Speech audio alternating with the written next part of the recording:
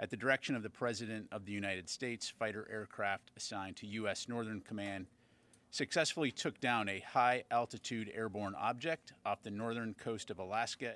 A U.S. F-22 fighter jet on Friday shot down an unidentified object about the size of a small car, flying over Alaska. The Pentagon's chief spokesperson, U.S. Brigadier General Patrick Ryder, said. The aircraft that took down the object was an F-22, flying out of Joint Base Elmendorf in Alaska. It employed an AIM-9X to take down the object. This comes less than a week after the military brought down a Chinese balloon that had flown across the United States. The object was flying at an altitude of 40,000 feet and posed a reasonable threat to the safety of civilian flight. President Joe Biden's order to shoot down the latest object was a rare presidential level of involvement, given initial accounts suggesting the object did not pose a military threat and was fairly rudimentary. But Republicans, and even some of Biden's fellow Democrats, had criticized Biden for waiting before he acted against the first balloon.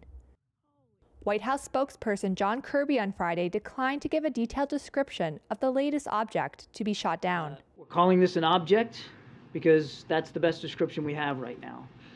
We do not know who owns it, whether it's state-owned or corporate-owned or privately owned. We just don't know.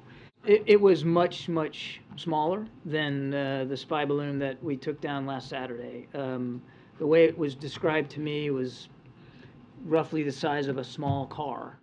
Kirby said the discovery of the new object and its track first came to U.S. attention on Thursday night. The Pentagon said, unlike the Chinese balloon, this object did not appear to be maneuverable and was at the mercy of the wind. Now, the recovery process begins. We do expect to be able to recover the debris since it fell not only within our territorial space, but on what we believe is frozen water. So a recovery effort will be made, and we're hopeful that it'll be successful, and then we can learn a little bit more about it.